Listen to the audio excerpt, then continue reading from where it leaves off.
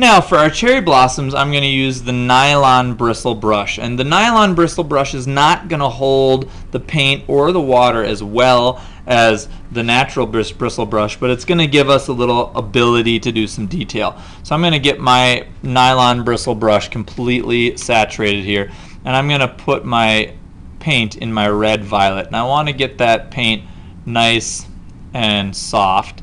And then I'm going to roll my my nylon bristle brush in there to kind of loosen the paint and saturate my brush. Okay? Once I get that nicely saturated, then I can go back and I'm going to do a staggered pattern by holding my Sumi-e brush. I'm going to do a staggered pattern with that. I'm going to set my fist on the table like this, and I'm going to be able to carefully place each blossom. Okay, so here we go.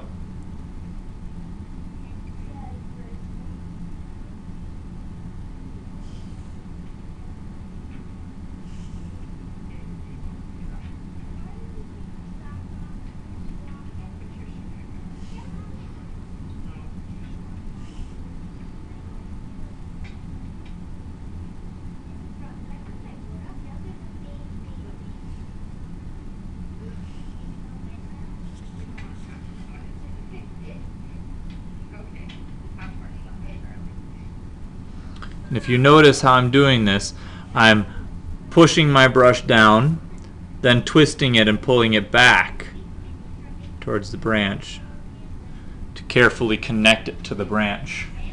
Okay, so I'm going to continue doing that, and I'm going to put on the rest of my blossoms here.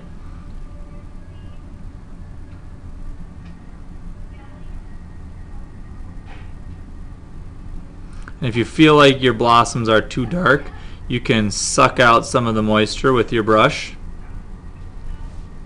and blot it on your paper towel. Or if you want to, you can carefully take a paper towel and kind of just lay it flat, swish your hand over the top, and then peel it up. And it'll kind of lighten up some of your colors. You'll notice that the paint has been soaked up onto my paper towel there. Now I'm going to go back, finish off my blossoms here.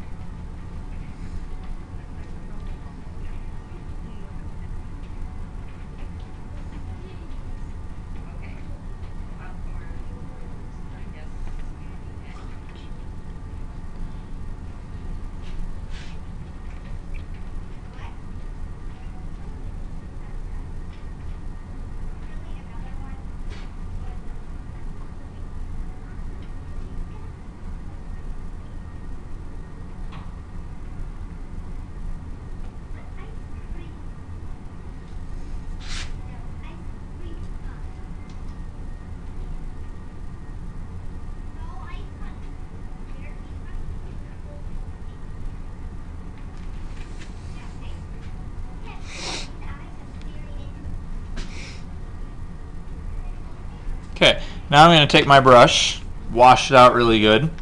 And this part's going to be hard. You need to make sure that your white paint is really clean. And if it's not clean, make sure you get clean, fresh water and use a paper towel to even wipe out your little container.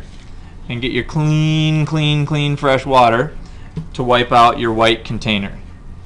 Okay, so here we go. I'm going to wipe out my white container. You can see it's a little contaminated with the pink, or sorry, the magenta-y color. I'm going to get a lot of white, and I'm going to just gently place a little bit of white on a few of these blossoms. Not a lot, just a little, and just ever so slightly.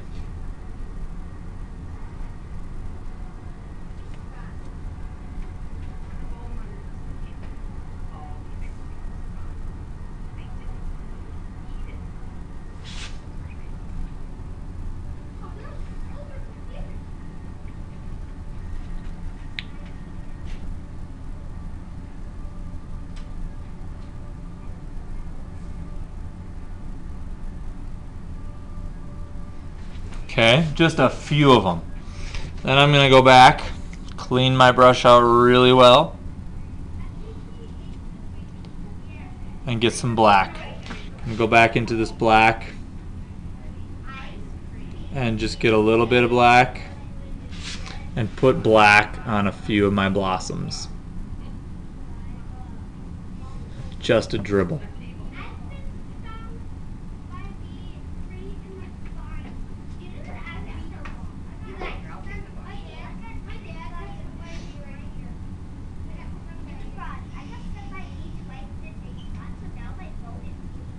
Okay, and so here we have our finished Sumi-e painting.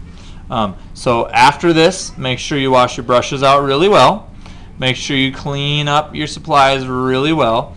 Put your correct bristle brushes back in the correct place, and there's our kind of cherry blossom Sumi-e painting.